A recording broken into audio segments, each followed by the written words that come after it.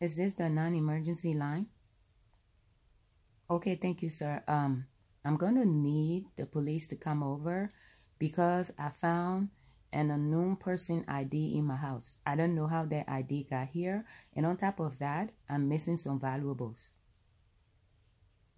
It's of a female. She's not somebody I know. I don't know her from anywhere. I don't know how her ID ended up in my house. And I have some missing valuables. Yes, I'm married. I asked him. He said he doesn't know her. He don't know how the ID got in here. And I was complaining about valuables I'm missing.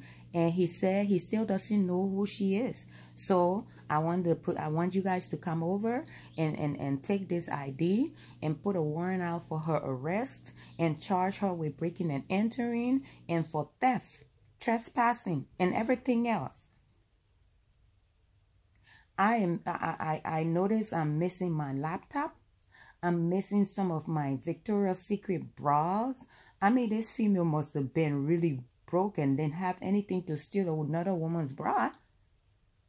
No, I'm serious. And I'm missing some lingerie, panties and pantyhose and outfits I have. Like, why would you steal something like that? I'm missing my surround sound and stuff like that. She even took some of my tennis shoes and flip-flops. I mean, like, maybe... I'm serious. I mean, there's a list of stuff that I'm missing. It's all.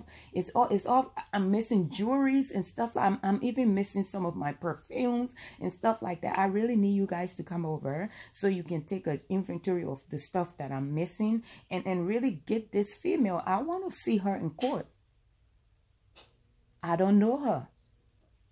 He said he doesn't know her, and if he's lying, then he just got her in some hot water.